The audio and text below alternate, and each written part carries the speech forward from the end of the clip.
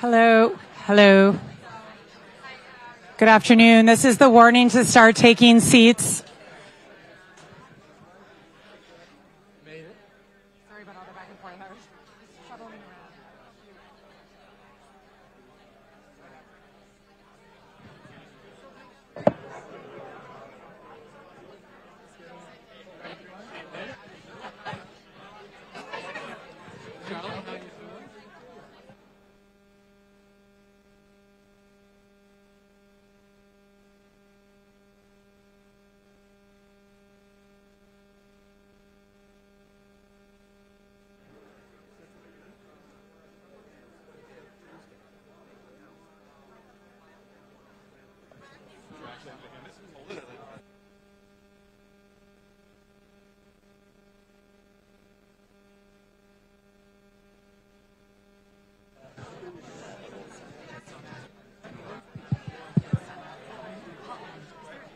Actually hold it, or is there a... Yeah, there's no sand. I don't know. Welcome back from Portugal.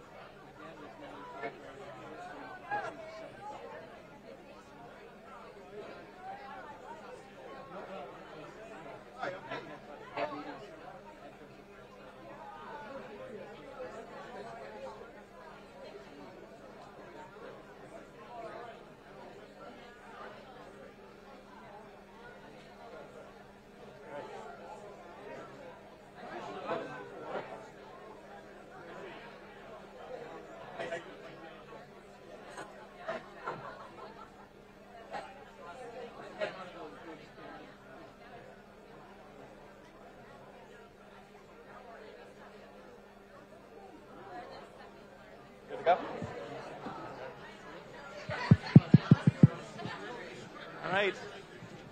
Hello, everyone. My name is Jeff Liebman. I'm a professor here at the Kennedy School, and I am so pleased to welcome you all here today. We're especially pleased to welcome Governor Charlie Baker and Lieutenant Governor Karyn Polito, whose work in the Commonwealth is the reason that we are here today. And we're also very pleased to welcome everyone who's watching this over the live stream.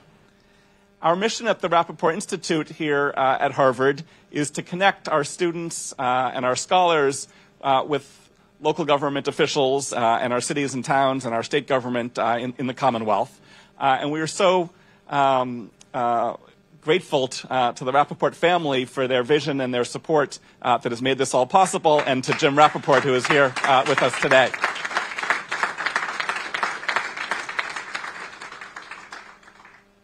As part of this mission, we spent a lot of time talking to local officials, and over the past few years, we started to hear something. We started to hear them telling us that they were working more closely with the state than they ever had before. They started telling us that they were able to access resources to meet their local needs in new ways. And we eventually started realizing that what we were hearing wasn't random. It was the result of a very deliberate strategy by the Baker-Polito administration.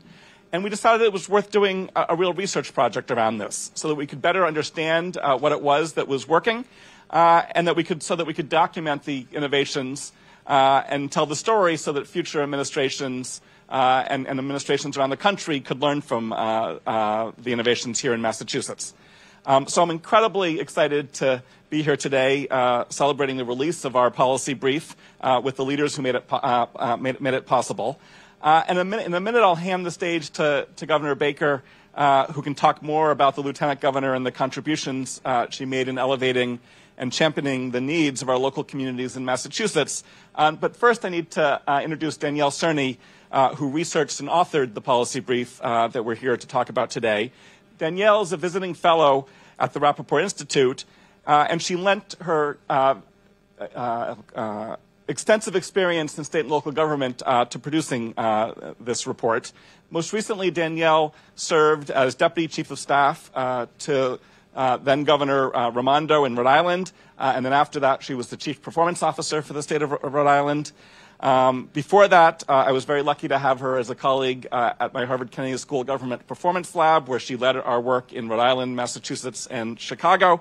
And Danielle has deep roots in Massachusetts government, having worked first as an aide to a Massachusetts state senator, and then for a couple years as the Social Innovation Finance Manager at the Executive Office of Administration and Finance. And even before that, back when she was a Kennedy School student, she was a Rappaport Summer Fellow at A&F, and that's really where she got her start. So needless to say, she was the perfect person to do this study and write this policy brief. So before we hand it over to the Lieutenant Governor and Danielle to talk about what we're talking about today, it's my deep pleasure to welcome the Governor here to say a few words. Thanks, Jeff. So I'm going to be really brief. I do want to say how thrilled I am to look out and see so many of our partners in municipal government with us today, and I hope some others are on the live stream. Lieutenant Governor and I are fond of saying that there are 351 cities and towns in Massachusetts, and we love them all equally. And Jim, I want to say to you and your family that the Rappaport Center, the work is important, but so are the people. There's an enormous number of folks who did huge work for us over the course of our time in state government that made a major difference in the quality of the work we did and what we were able to deliver for people. So thank you. And I want to thank the folks here at the Kennedy School for hosting this as well. And I'm going to be super brief. I'm basically going to say that the Lieutenant Governor and I both served on our local select boards. Jay Ash, who was our first Economic Affairs Secretary, had been the city manager in Chelsea for a very long time. There were a lot of municipal folks all over our administration early on, and that wasn't an accident. We're big believers that state government, if it's working well, is enabling cities and towns to succeed and to grow and to be successful. And the work that was done by the Lieutenant Governor and by Lily Zarella and some others that's in this policy brief is in many respects a terrific sort of view in to what it looks like when you take a concept and then brick by brick turn it into something special. And that's exactly what happened. And it wouldn't have happened without the help of a lot of people, but it especially wouldn't have happened without a Lieutenant Governor who really wanted to make this something unique, different, and sustainable. And so with that, I'm going to turn it over to you guys.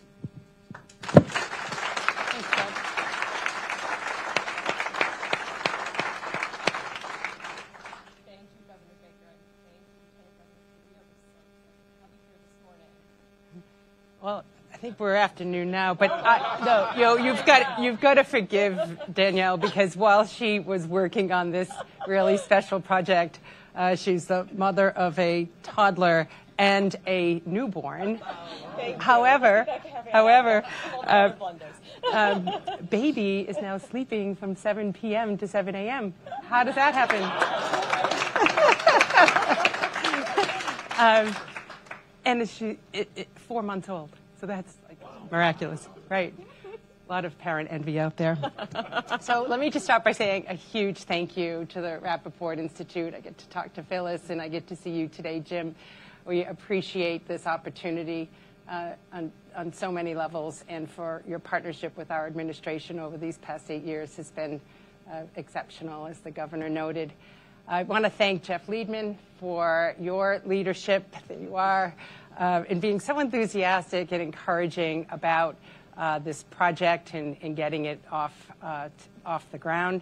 Obviously, you're going to hear from Danielle, but she is absolutely the perfect person to take this on, having had experience in state government, in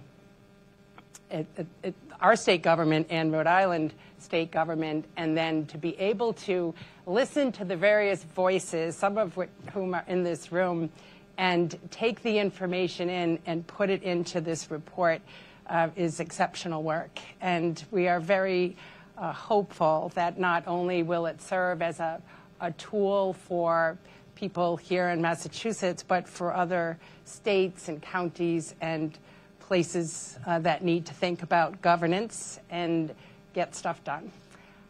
Let me also just say thank you to Steve Kadish. He was our first chief of staff, and I want to thank you for introducing me to Danielle and to Jeff and to this team. I so very much appreciate you. Also want to thank Catherine Carlson. Where are you, Catherine? The logistics of all this and being so supportive to our project. I'm going to do a little bit of a shout out and ask for some of the municipalities that are represented today to stand. First, Jeff Beckwith, where are you? Thank you very much, MMA Association. And if you're a municipal elected or serve in a managerial role, please stand. There you go. Thank you.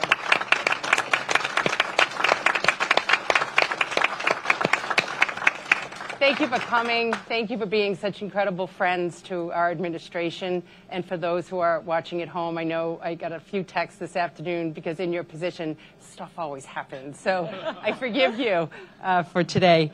I also want to just give a shout out to Sean Cronin, who's obviously here on the front row. Comes from municipal background, Brookline. There's a whole lot of talent coming out of Brookline. But Governor Baker knew of your talent and wanted you to come into our organization early on and elevate the division of local services. And you have done that and so much more. If you could just please stand so people can put a name and a face together.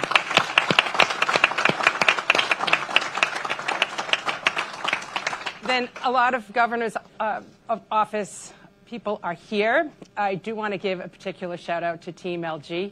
Can you, Lily and Anisha, who are here, and can others please stand from the Lieutenant Governor's office? And the shy ones in the back are the ones that were on our team before, but did a whole lot of traveling as part of this project. Caitlin and Shelby, and I know Dan Gates is around here too. So thank you all, and thank you to the Governor's office for all of the partnership. Obviously, over these past 8 years, it's been incredible. But the most important partner is Governor Baker. And I just want to thank my friend, my colleague in government for making the decision to, which was really important for our administration, about a partnership in the governor and lieutenant governor's office being one. And that partnership formed a long time ago, but more so on the campaign trail, and then, of course, coming in and leading together. I will always be grateful for that decision and having my office literally within, shouting distance of yours over these past 8 years. And to then be so intentional around our communities, which we're going to talk about now, and being so invested in the cities and towns of this Commonwealth, loving it as I do and many of you do, to see it literally transform in places over these past 8 years. So just been an honor of a lifetime to work with this great governor and friend.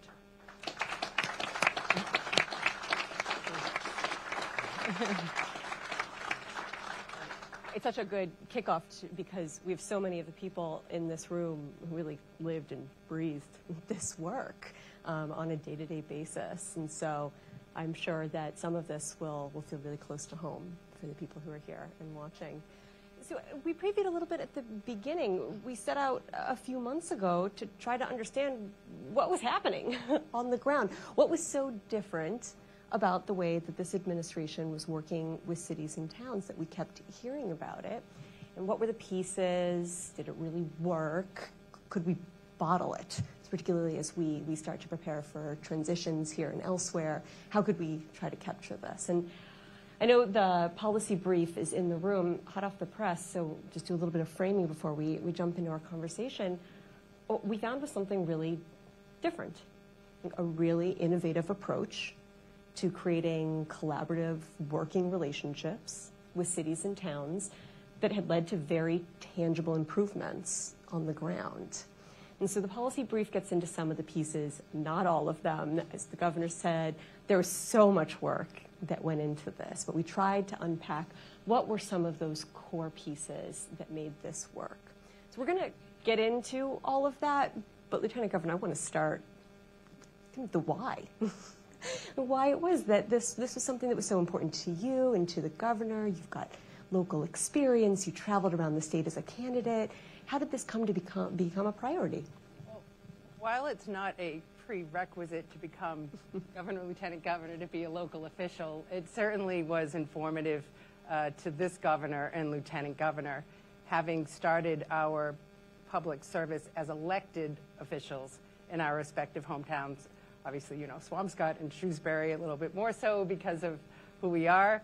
But the work that we were able to be a part of as selectmen in our towns was really, to both of us,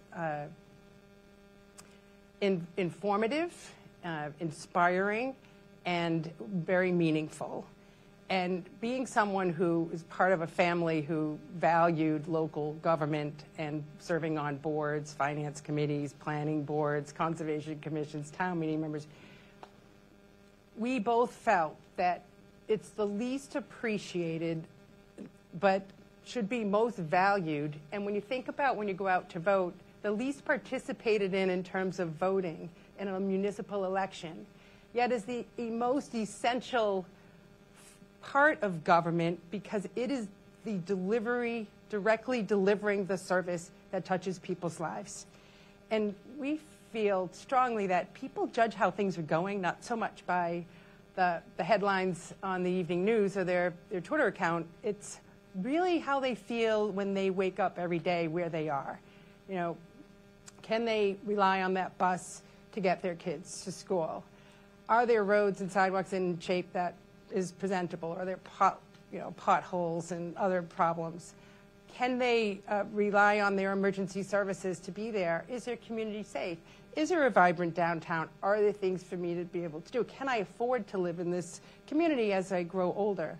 Are there services for aging people? Like all the things that you think about where you live are the role of local government. And so for us, we knew coming into office, while there had to be certain decisions at a high level made to prioritize communities, it was going to be incredibly important as we laid out our overall strategy of a simple one. Building strong communities means we're going to build a stronger Commonwealth. And if you take that one line and start to frame up a system that can truly improve the quality of municipal services, you can accomplish that goal. Well, and it's simple in concept, right? It is a really purposeful strategy that you ended up building here. And one of the first things in entering office was the executive office within weeks of entering that really stated publicly the executive commitment to this strategy. And then really importantly, it started to put into place the components and the people that would be necessary to do that. And you were a big piece of that. I think that there was some skepticism. We're on the campaign trail and visiting places that you should be visiting, you know, and I think in some respects, and when you're running for office, you think of it politically, you go to where you think the population of people are that will vote for you and spend your time there. However, we felt that this had to be a different approach, that every community matters. You put the politics behind and you start to serve all of the communities. However, there was a couple of things that stuck with us when we were campaigning that helped us form our strategy at the get-go. And that was when we would hear things like in Western Mass, nice to see you, Charlie, nice to see you, Karyn, but you know, we won't see you again once you're elected to office. And that really, you know, hit us hard, and especially someone not from Boston, from the central part of the state. And I'd say that, well, I'm from the central part of the state, and they think central part is Western Mass. But it wasn't enough. And there really was a skepticism whether this administration would follow through on its commitment that, yes, your community matters, and what we would do. So 2 weeks in, Governor's very first executive order was forming the community compact and the cabinet of people that would be devoted to building strong communities, and tasked the lieutenant governor to be that champion, to be that liaison, to be that direct connection from our office to every city, town of the Commonwealth. Sounds good. And then what? Right? Well, I think that's exactly right. I want to kind of follow the skepticism thread. You've been named executive champion. These pieces have been put in place, but you've heard from being out there that some people still don't believe it's going to change for them. So paint us a picture. What do you do to start showing that you're really going to create a meaningful seat at the table? Well, there were a few things that happened early on in our administration. Certainly the executive order was the intentional act. We also knew that, the governor talked about this in the opening, we needed to create an advisory group, not just us talking to ourselves, but of the municipal leaders, mayors, and managers to form a group, and many of you are in this room. And Jay Ash and Carolyn Kirk, you were also part of that early advisory group. Official. And so that then we were in real time being able to say, these are the things we're thinking about. Does this make sense? How would you format this so that it will work? That was important. We also did a survey in March. It was March 23rd, and Carolyn and I were up on the 4th floor saying, okay, we're going to do a monkey survey? Okay, let's just do it, right? Don't get too worked up on the details and how professional this is going to look, but just let's get the question out here. How can state government change its regulations, its laws, its procedures to better serve local government? So we threw that out there and we sat back, and the movie goes like 1,300 responses from you from people across the Commonwealth. So we knew we had something to work with, and we had to use the advisory group and the expertise of the municipal officials in our cabinet and administration to sift through that and figure it out, which then led to the Municipal Modernization Act. And within a year, after relentless focus on it at leadership every week, talking point on the agenda, within about a year that was signed into law. And a real credit to our legislative colleagues, but a real credit to the municipal leaders who were so aggravated with the mundane, time-consuming, cost-consuming rules of government that just would go away with the stroke of the pen. The other thing that happened to us in February of 2015, it wouldn't stop snowing. If everyone remembers that. It was blizzard, it was cold, it was a relentless storm, and we had to not screw that up, right? And you as municipal officials, no, don't screw up snow, and don't screw up trash pickup, right? And so it wouldn't stop snowing, but it was really, in real time, an opportunity for our office and me in particular to say, okay, I need your cell phone and your cell phone and your cell phone, and I'd literally just text you and call you like, how are things going in Everett, how are things going in Salem, how are things going in Brockton, what do you need?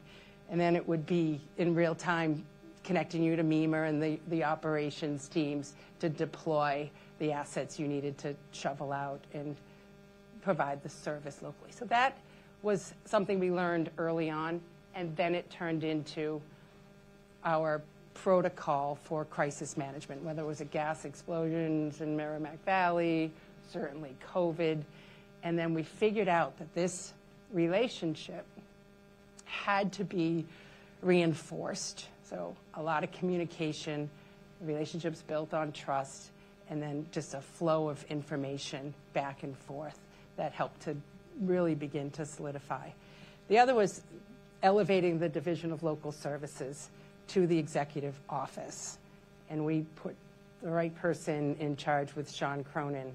So that office, which was kind of in the bowels of A&F Secretary Heffernan, not your fault, but really wasn't functioning, right? I mean, you think about, you'd get an email occasionally from DLS, and maybe you'd read it, maybe you wouldn't, and to becoming an essential communication place and exchange of information between Sean Cronin's shop and the municipal leaders throughout the Commonwealth.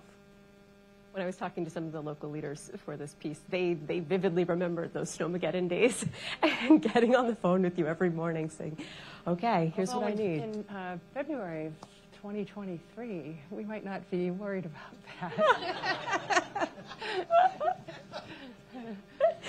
It's true. I love that example though, because it came through that people had access to you. I think someone said they probably exchanged thousands of text messages with you over the years that you were in that office. And so it was clear to them how important it was to have a point person, someone that they knew was going to own this and that they knew would follow through if they called you. I also know that from our conversations, it wasn't enough just to have an executive lead. If we were really going to change the way that the state interacted with 351 cities and towns, you needed a statewide strategy, a whole of government approach. So I would love to hear more about that. As the executive champion, how did you bring those other parts of the system into this? Well, it wasn't just me. It was a team of people. Obviously, the governor has an extensive cell phone list of the municipal leaders as well, and is equally available to receive and then deploy a request to our team.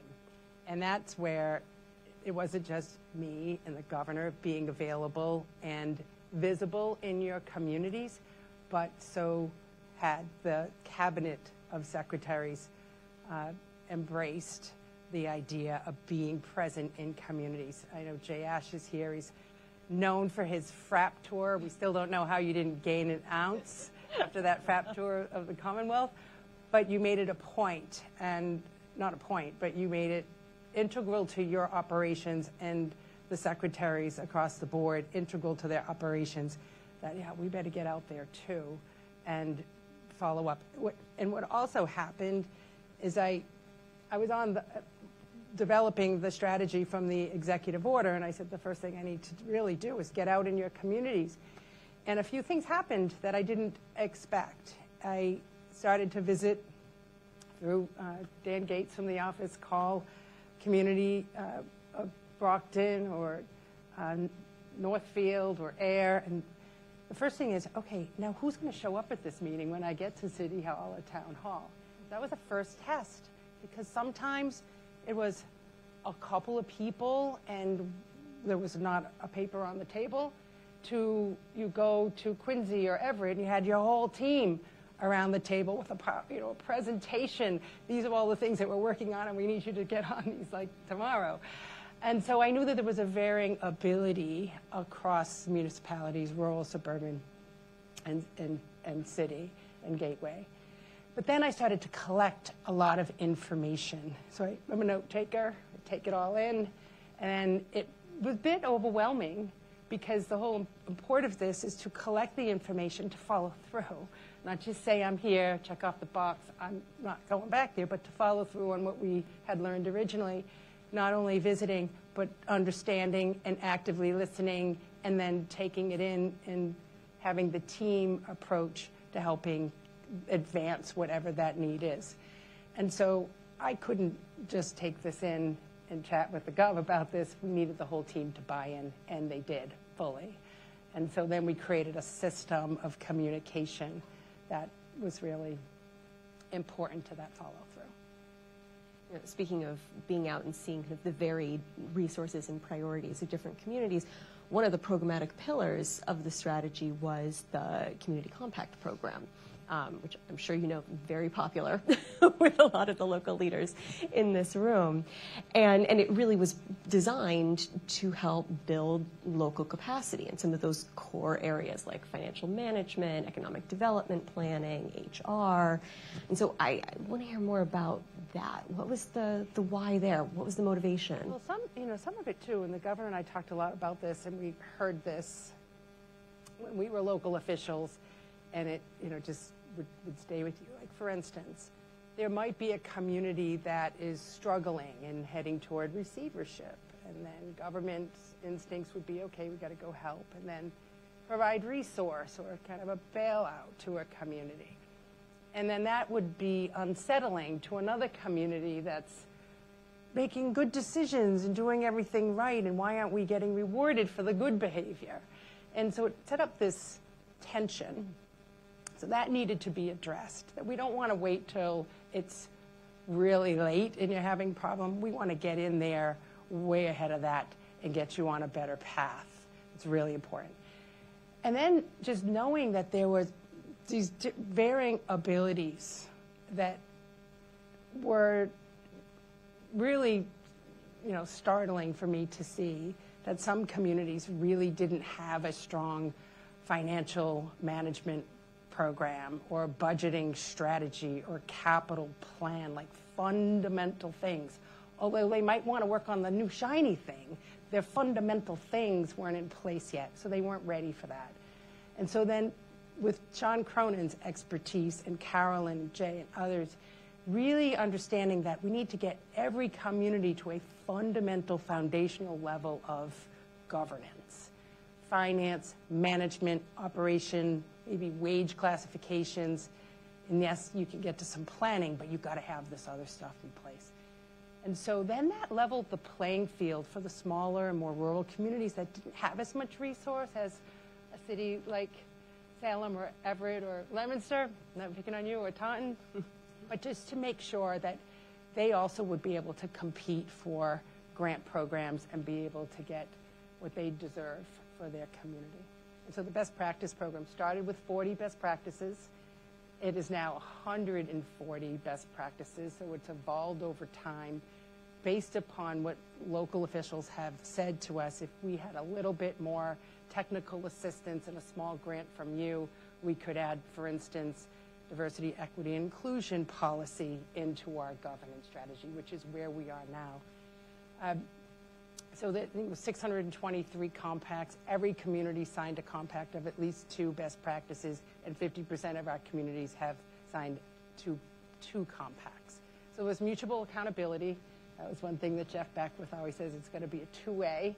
You're going to provide us $25,000, $35,000, $50,000 to help us get this best practice in place, and we promise you in 2 years we will get that done. And then provide the expertise to literally shape the best practices and governance at the local level. And then we added on more, right? The IT program, municipal fiber, regionalization and efficiency. So it's added up to over $50 million over these 8 years. So smaller dollars, but added up to a lot. And I want to credit the legislature for stepping up. This was a new program, and we're funding it every year so that there was some consistency. One of the other aspects of the program that I heard a lot about was how it wasn't one size fits all, how it really recognized the diversity on the ground. Well, example, right? It's not the state saying, you have to go and work on this best practice. It's a choice, it's a menu, and you go back to your team and figure out the things you want to choose to work on. Okay. I'm not going to ask you to pick your favorite, but can you pick an example of what this looked like in practice? Can you talk us through? Sure. So we got big and small, right?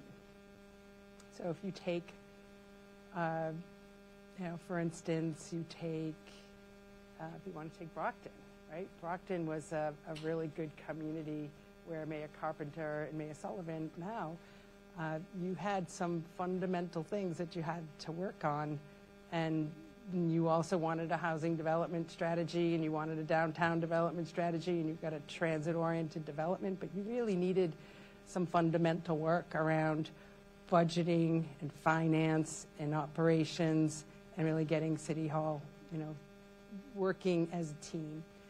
To a place like Gosnold, which has a village known as Cuttyhunk, which has 70 year-round people that really needed a lot of help with figuring out how they were going to address their municipal infrastructure, which pipes were lead and were near failing condition, and had to work with our administration when they were looking at a federal grant, but without them providing some local resource, they weren't going to get it to fix the pipes. Came to us, and in a matter of like a week, we closed a $1.7 million funding gap for Gosnold. Or how about Mount Washington, which is, I guess, one of my favorites, but I do have a picture of Bash Bish Falls in my office as a reminder that Mount Washington, which has about 120 people, mattered because they needed to have access to broadband. It didn't have it until we figured out the plan for them. And when I went to visit that community, I'll never forget, it was like open the town building, and there are all the people, like all 120 people there. We're so happy. There's our connection to the world right there, and thank you. Just a shout out to Shelby. I'll never forget going to Heath, and you won't either. And Heath was an example of a 700 people or so community. Went into that town hall, was part of the visiting tour, and I was faced with a lot of closed arms, crossed legs, and very angry-looking people. And I got a sense of why pretty quickly. And they were really frustrated that many promises to build out broadband in their community, and it wasn't happening. And taking that back to the office, we figured out there were resources. The state had funded the bond monies for the broadband 53 last mile communities, but there was no plan to really build that out. Karyn, you were a big part of helping us develop that strategy and lead the way where all 53 of those communities will have full connection by the end of our administration.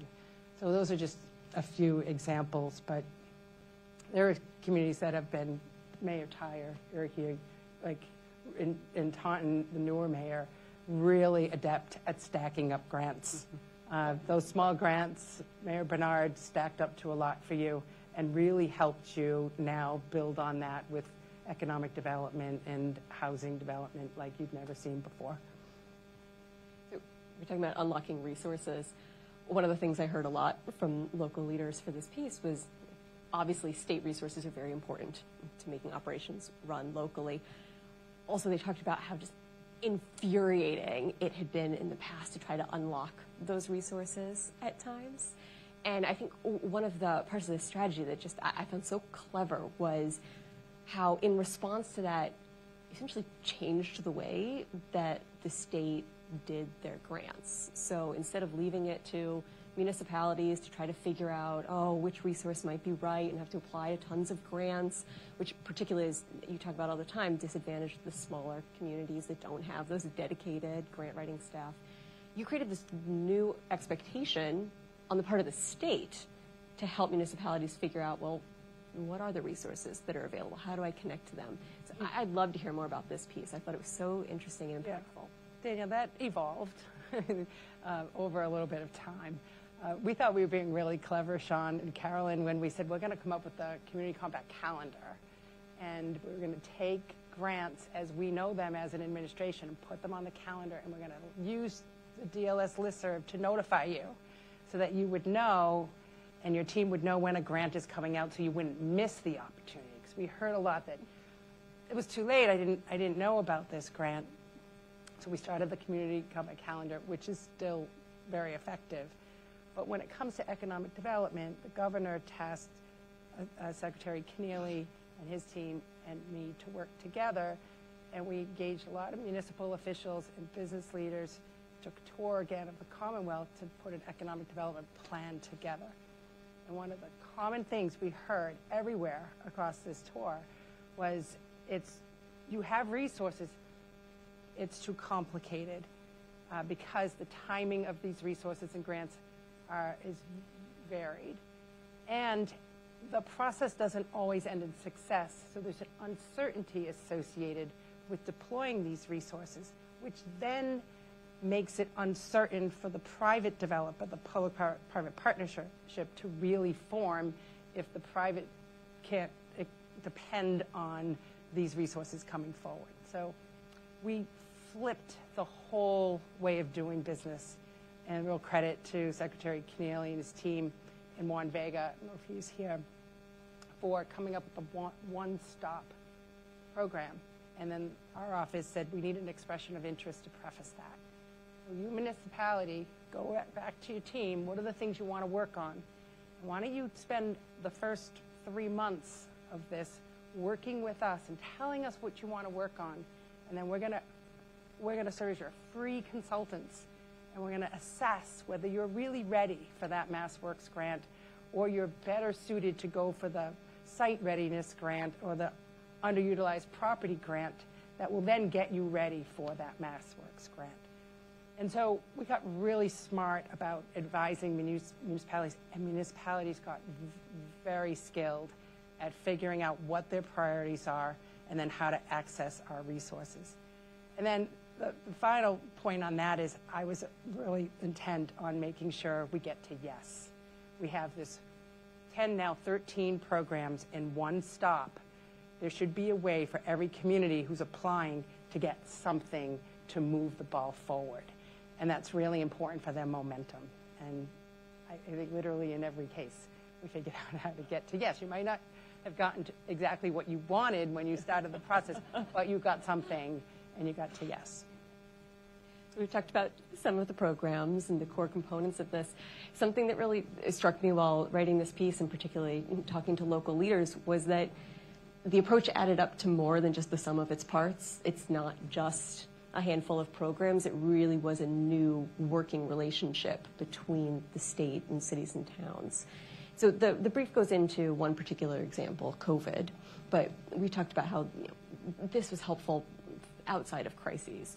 So do you have another example that you'd like to share about how just that new relationship or that strengthened relationship led to change? Of course. I'm probably going to have to just talk about my home area. But I want to just talk about the promise of hot dogs from Fall River, which we're going to have to check in on. But that was just an example on COVID. We all worked very well together in COVID response time because we had a level of trust and the relationship already formed, and we weren't strangers, and we were able to share an awful lot of information. I will always be grateful for the municipal leaders who gave us a lot of feedback to help us be better at serving the people during those most challenging times. I want to give Ed Augustus a shout out, and I know he's here, right here. He was a former city manager of the city of Worcester, now chancellor of Dean College. And this was an example of a mayor incorporating that whole team approach in city government. Now, you know where the city of Worcester is situated. It's in the middle of the Commonwealth. There is no ocean. There is no, tourism destination. There's no beautiful mountain range. We are in the heart of the Commonwealth, and Joe Petty, mayor's here as well. But we knew we had colleges and universities, population of hardworking people, and the big asset that came out of a lot of the work we did together was the city hall literally open for business, and that the department heads, professional, would come to a meeting, have the state be available at that meeting, whether it was Jay Ash or others from our team, and be part of the conversation around economic development opportunities. And the reason that was important is because these are private investors that can literally go anywhere, right? Why are they going to go to Worcester? Because time is money. There's predictability in this process. We're going to work together with the state, and we're going to deliver on what we're promising to you. And the big outcome on that one was luring the Pawtucket Red Sox to the city of Worcester, literally leaving Rhode Island. Right? Okay. Sensitive It's spot, okay. Danielle. We're a tough few weeks on our end, but it's okay. There was a whole strategy around City Hall and a community that wanted the Pawtucket Red Sox to become the Worcester Red Sox eventually, and a Polo Park and an investment, significant investment that the state made in Kelly Square and all the infrastructure around it. And it allowed the city to then really put a team approach together to develop an area of the city that looks today nothing like it did with industrial buildings that were unoccupied and not productive in terms of the city's finances. Really great success story. And the other one would be the biomanufacturing park, which was an extension of Governor Baker's order around open for business at the state level, taking surplus state properties underutilized and turning them into productive parcels for you as communities to think about a reuse for. And the city took steps to rezone a state former mental health hospital and surplus property into a biomanufacturing park where we now have Wuxi Biologics that just doubled its building in size, will soon house 250 biomanufacturing job holders right there in the city of Worcester. So two really good examples of leadership at the state level, local level, and if you can make it happen in Worcester, You can make it happen anywhere. And a real credit to the city manager and putting that model together at the municipal level. Those are examples he shared as well. Said you were there every step of the way. The point is, that's a Worcester, but everyone has something they're proud of. You have something historic or something special, old or new, that you are proud of in every municipality. And the governor and I literally had a front seat of that journey all throughout this Commonwealth, and it's been an honor of a lifetime to see it. We could keep talking about this all afternoon.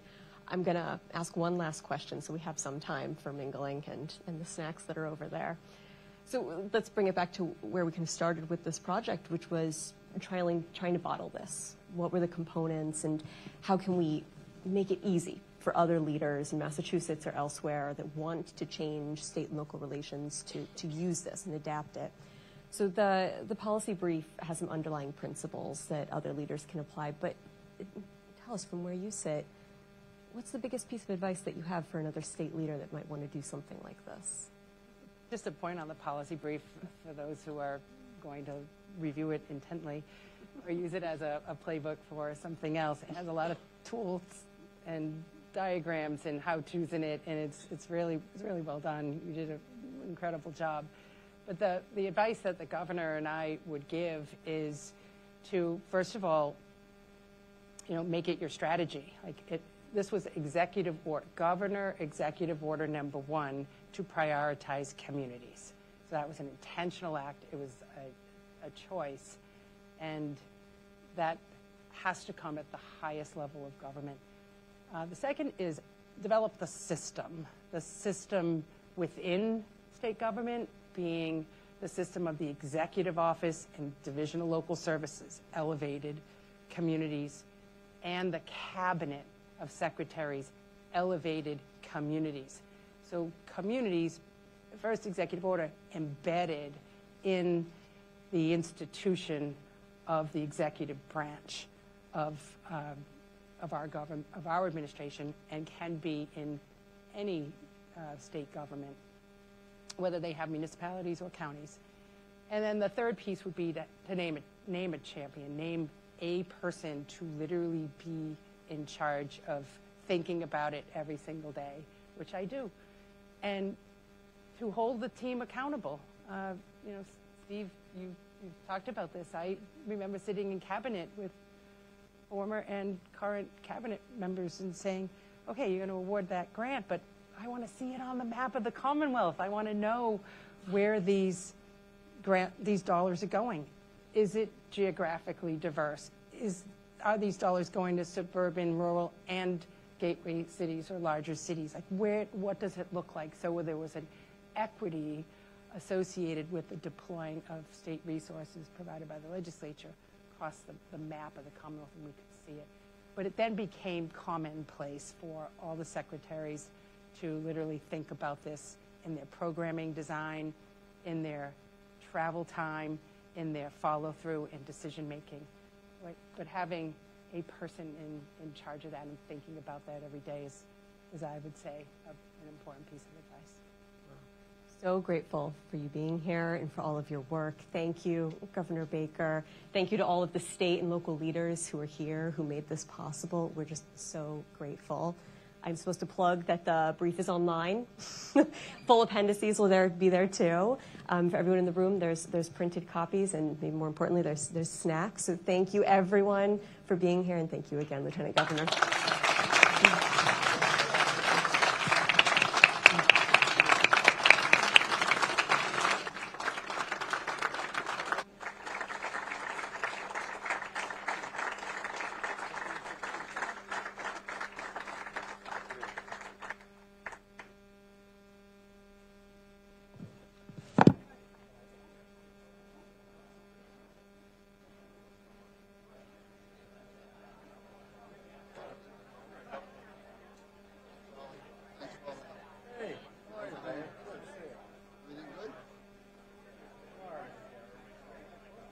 Rock's